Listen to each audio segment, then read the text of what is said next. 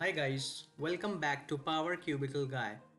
In today's show, we are going to see how we can mask the usernames in Power BI and how we can secure the user table by using row level security.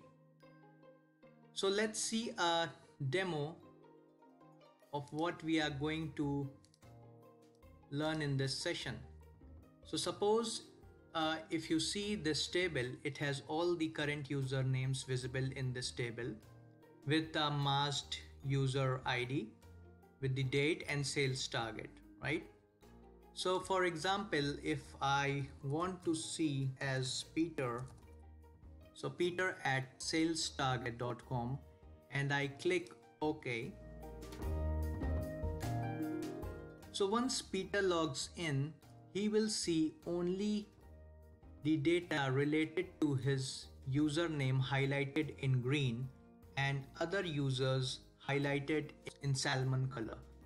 So this current user column might not be required in the report, but just for the sake of demo, I am showing it in this table.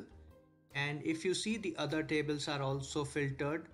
The user table with the Peter's email ID, name and user ID, and this masked user table with the user ID, the current username and user ID, right? So let's dig in and see how this can be done. But before that, a small intro.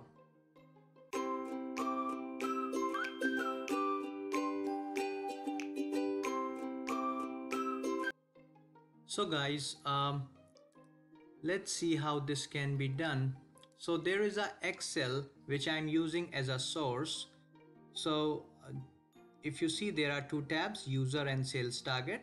So this user table has three columns: user ID, name and email ID of those salesperson. So it's Peter, Stacy, Ryan, Sebastian, Rosa and Kate. And the sales target for all those users with the date and the sales target expected, right? So in Power BI, I have imported all those tables. So if you see here, user table with the same data and sales target table with the same data, right? And here you see one more table named as masked user. So here what I'm doing is, let me quickly open the transform data and show you guys what I have done here. So guys, if you see here, I have copied the user table just by right clicking it and clicking on duplicate and created a masked user table, right? And here what I am doing is I have removed the other sensitive information from this table, which is the name and email ID of the user. And after doing this, I have loaded this table, right? And after loading this table, if you see here, I have created a masked user column, which is just the concatenation of user word and the user ID. So it gives me a masked user column, which is user 100, user 101, like that. And if you see, I have added here a measure which is current user. So if you see here, there are like if conditions I have added here with a calculate function just to display the current user name. So this will only show the username from the user table by checking the non-blank rows. So here if you see, I have given a background color measure as well. So if the current user measure is not blank, then the color is green, otherwise salmon. So guys, if you don't know, we in Power BI we can directly give the name of the color which we want to display, like I have given here. There is no requirement of giving the hex code or uh, selecting the specific color in conditional formatting, we can directly give the color name as well. So this is the creation of masked user table. And now if we go back here on the relationship tab, you see I have linked this user masked user table with the user ID linked to the sales target. So the user ID from the masked user will be used to filter the sales target fact table, right? So if I double click this relationship, you will see here from the masked user to the sales target it's one to many, or if you see the opposite way, from sales target to masked user it's many to one, right?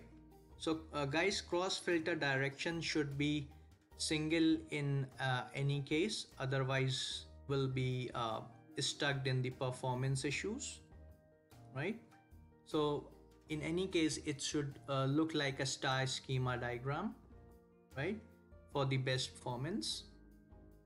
And in this report, this table will be hidden in the report view. So this table should be hidden from the user view. It should not get displayed. Just for the sake of demo, I was showing this table. So it should look like this. It should be hidden from the user view, right? So let me unhide this table. Now if we go to the report tab, we see here I have added this table with masked user column, date column, sales target and current user. So I'm using columns only from these two tables, right? And this table is getting all the values from this user table, which will be hidden in the report view. Just for the sake of this demo, it's shown here. And this user ID, current user and masked user is coming from this table, right? Now coming to row level security.